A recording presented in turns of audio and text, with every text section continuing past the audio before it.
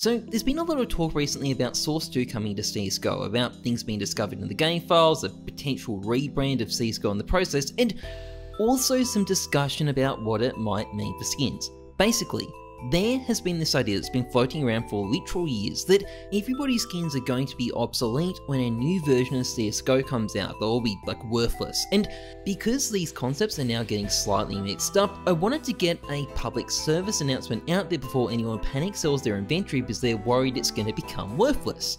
Source 2 will not affect your skins at all. It might make them look slightly better actually, but that is it.